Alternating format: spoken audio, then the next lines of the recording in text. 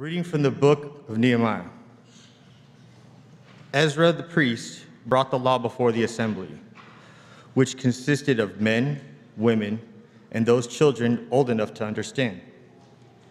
Standing at one end of the open place that was before the water gate, he read out the book from daybreak till midday in the presence of the men, women, and children who were old enough to understand. And all the people listened attentively to the book of the law. Ezra, the scribe, stood on a wooden platform that had been made for the occasion. He opened the scroll so that people might see it, for he was standing higher up than most of the people. And as he opened it, all the people rose. Ezra blessed the Lord, the great God, and all the people, their hands raised high, answered, Amen, Amen. Then they bowed down and prostrated themselves before the Lord, their faces to the ground. Ezra read plainly from the book of the law of God, interpreting it so that all could understand what was read. Then Nehemiah, that is, His Excellency, and Ezra the priest, the scribe,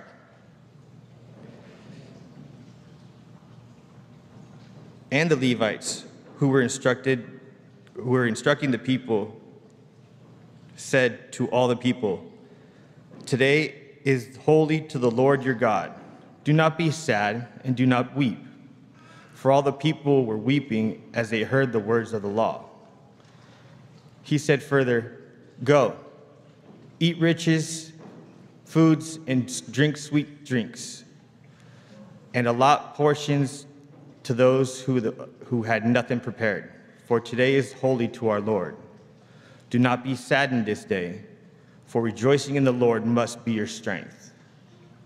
The word of the Lord. Thanks be to God.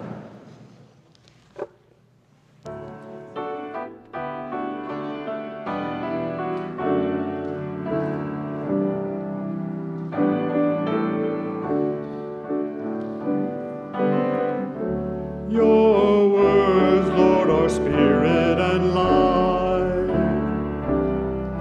Spirit and life. Your words are spirit and life.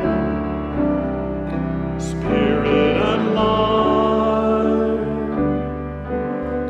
The law of the Lord is perfect, refreshing the soul. The decree of the Lord is trustworthy, giving wisdom to the simple. Your words, Lord, are spirit and life. Spirit and life.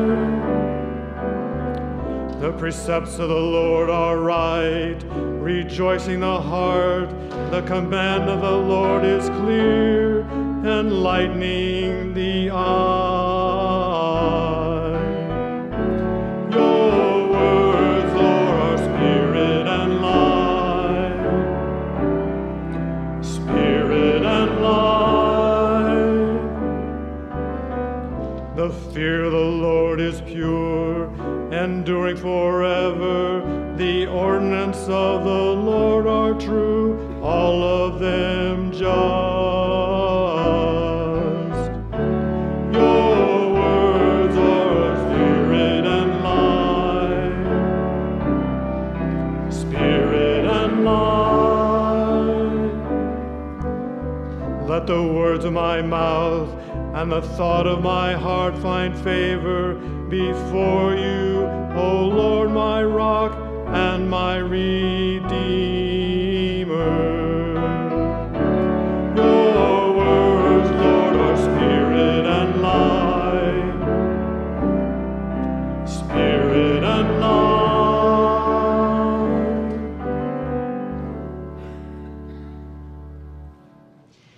A reading from the first letter of St. Paul to the Corinthians.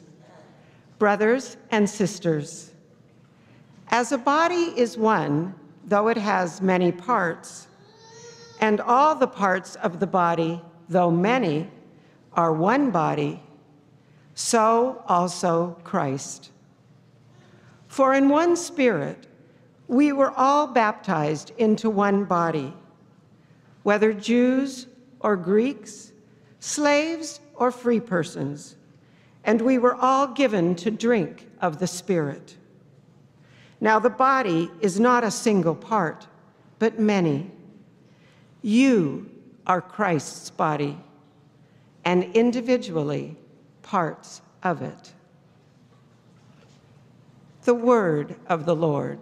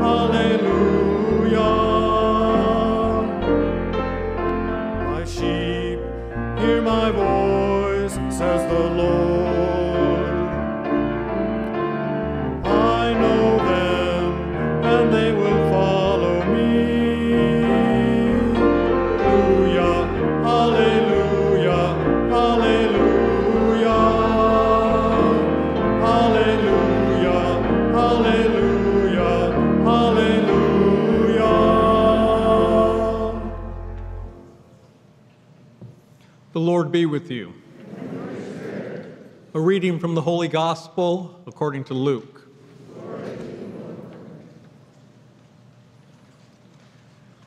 Since many have undertaken to compile a narrative of the events that have been fulfilled among us, just as those who were eyewitnesses from the beginning and the ministers of the word have handed them down to us, I too have decided, after investigating everything accurately anew, to write it down in an orderly sequence for you, most excellent Theophilus, so that you may realize the certainty of the teachings you have received.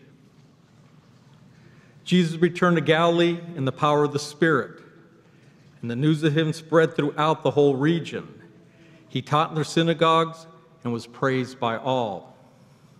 He came to Nazareth, where he had grown up, and went according to his custom into the synagogue on the Sabbath day. He stood up to read and was handed a scroll of the prophet Isaiah. He unrolled the scroll and found this passage where it was written, "The Spirit of the Lord is upon me, because he anointed me to bring glad tidings to the poor. He has sent me to proclaim liberty to the captives and recovery of sight to the blind, to let the oppressed go free, and to proclaim a year acceptable to the Lord." Rolling up the scroll, he handed it back to the attendant and sat down. And the eyes of all in the synagogue looked intently at him. He said to them, "Today, this scripture passage is fulfilled in your hearing." The Gospel of the Lord. Praise to you, Lord Jesus. I can see some of us questioning, what is Father Kwame doing with a paper at a homily? And what is he doing at the ambo anyway? And why this formality? But I want you to indulge me. I am glad that we have this opportunity for me to talk to you in this particular, on this particular day and in this Mass. As we just heard, brothers and sisters, the Word of God proclaimed to us, we see Jesus Christ acknowledging the Spirit of God in him for the purpose of doing different things. The Spirit is in him, but the Spirit is accomplishing different things, liberating captives, opening people's eyes, and so on. So many different things are accomplished, but the same Spirit. We are the Jesus Christ. We are Jesus' body. We are one body of Christ with many different gifts as well, many different parts, as we heard from the second reading. So many different parts and gifts, but still one body, one church, one spirit.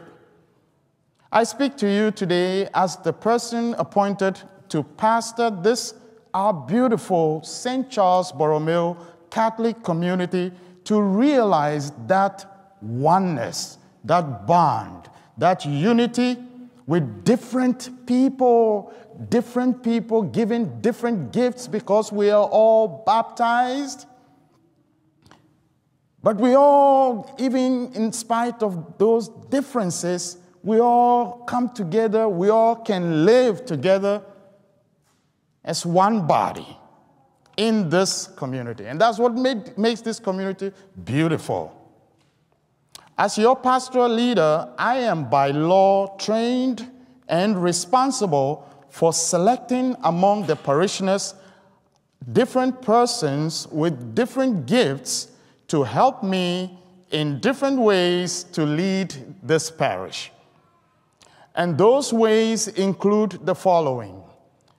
We have advisory and consultation way that is given to people who are grouped into councils.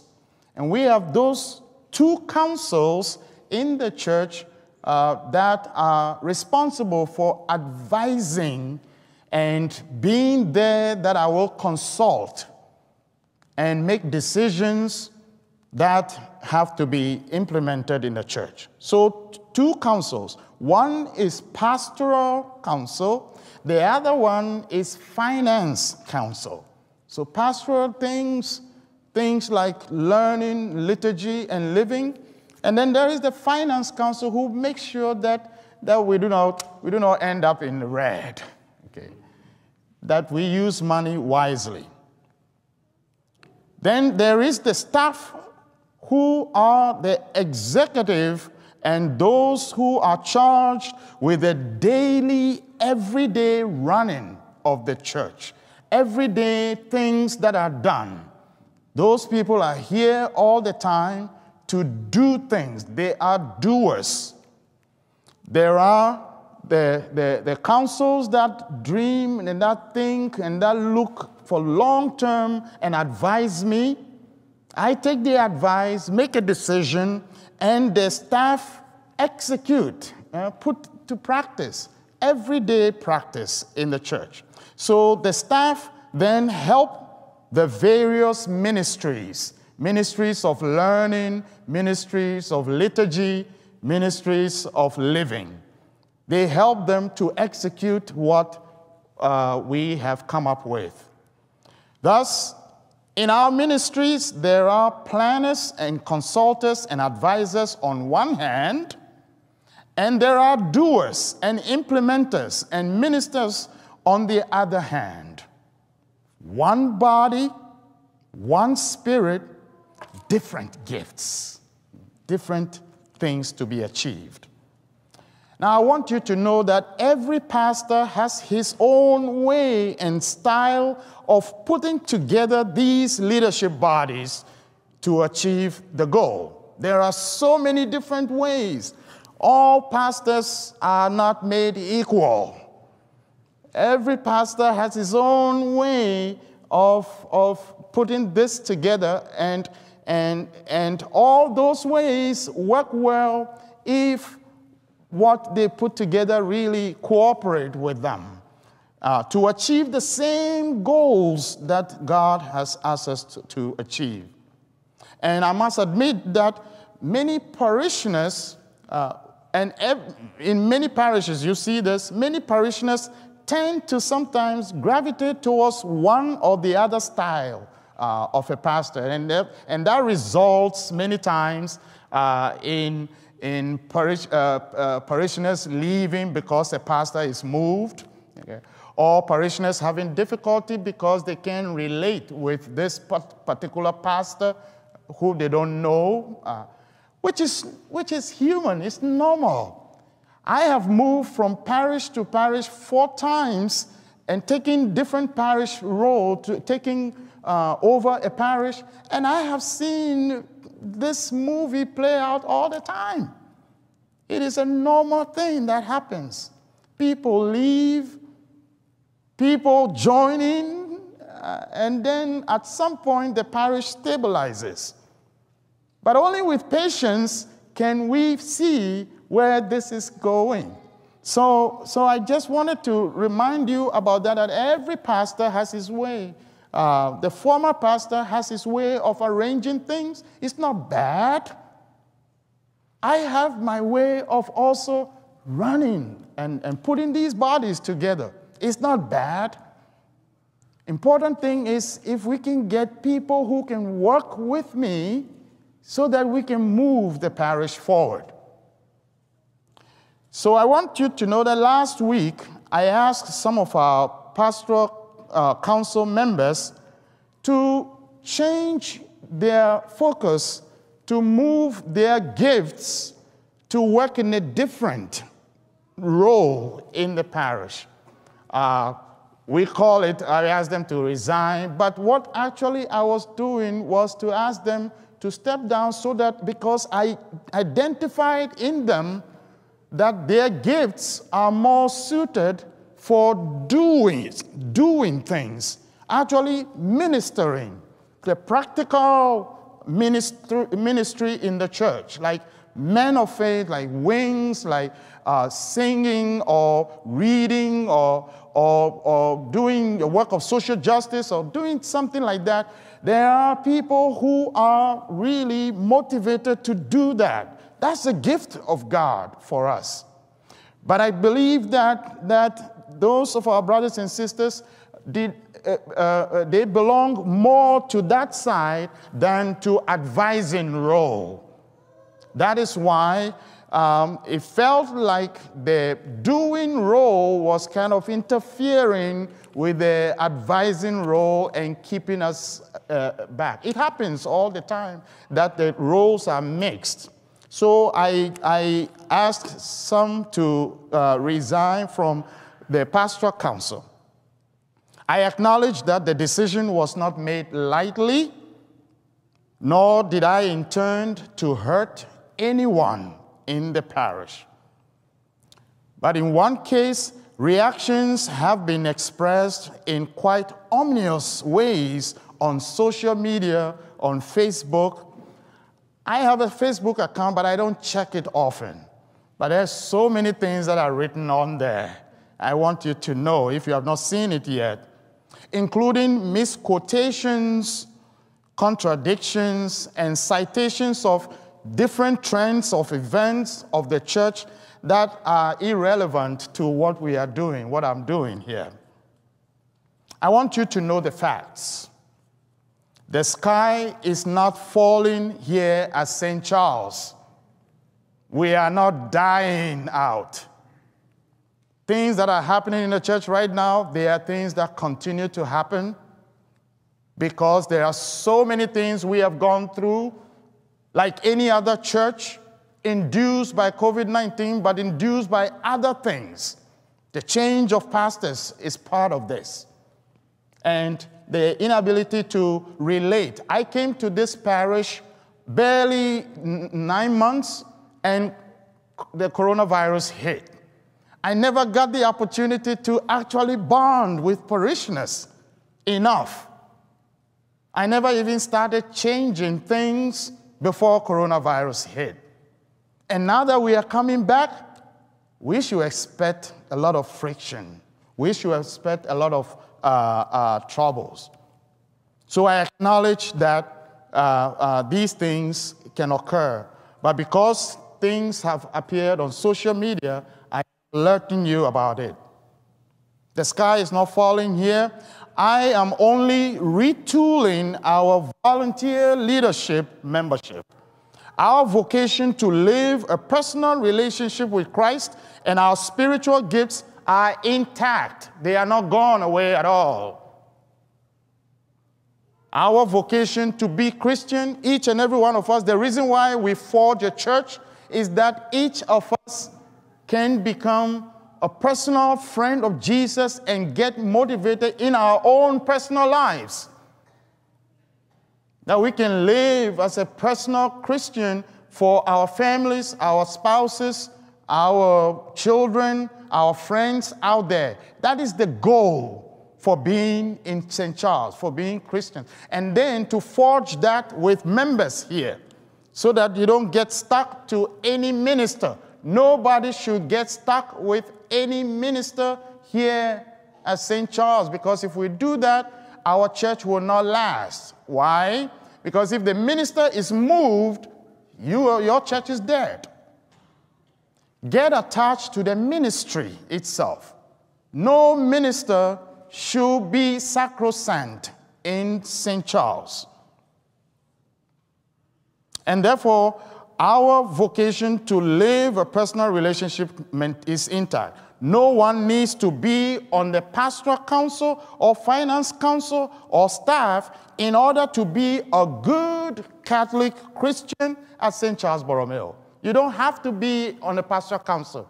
That one is an organizational thing that I am in charge of. I have been trained to help shape.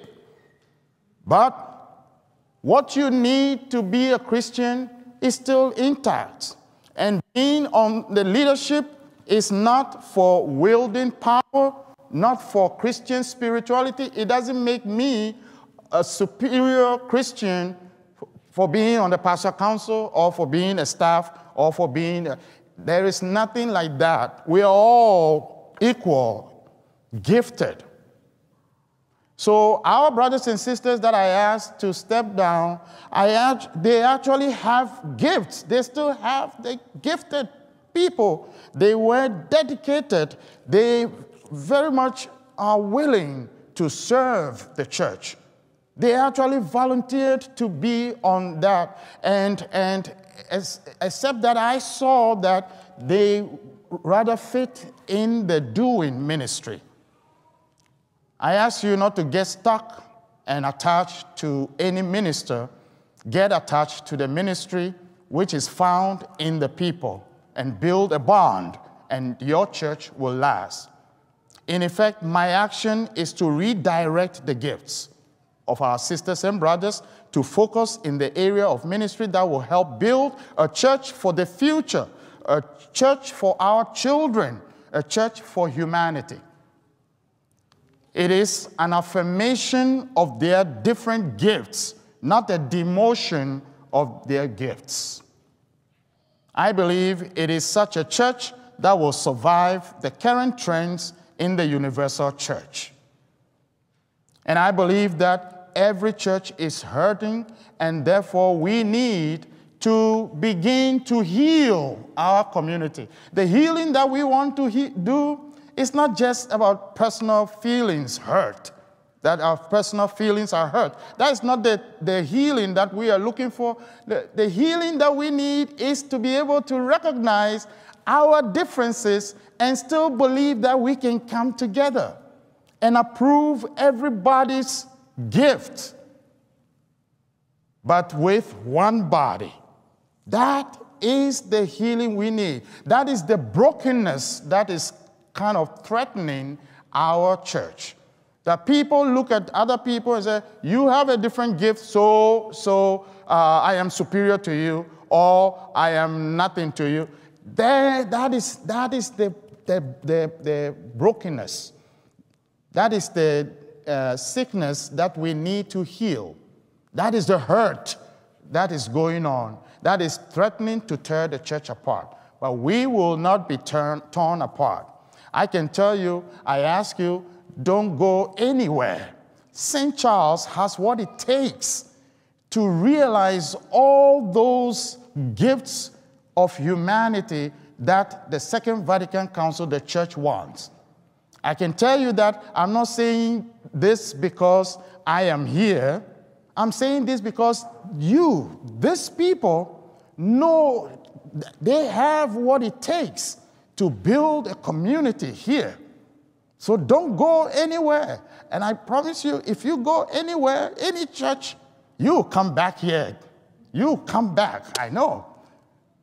And I'm not bragging about it. I have seen it, and I love it. And so stay and stick with the church and be patient, and let us together heal. Let us come together, and we will heal, and we will continue to build this community. I believe that it is such a church we need. I am about to go on a short vacation. When I return, my staff and I plan to take actions to heal our community from hurts, from misunderstandings, and many things that our church, and all churches, in fact, have gone through due to COVID-19 and losses of all kinds. I would like to thank you, and may God bless you. May God bless our ministries and keep you in peace and love while I am away. Amen.